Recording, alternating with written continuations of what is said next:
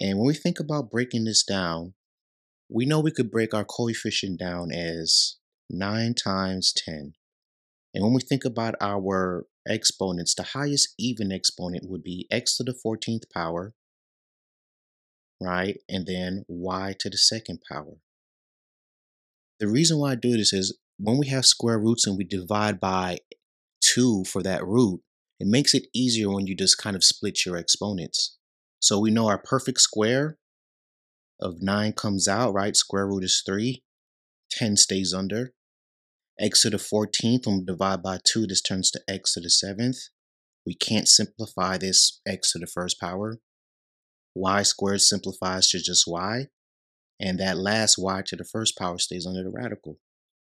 So now when we think about this, we simplified everything that could come from under the radical, and what's left over is 10x times y.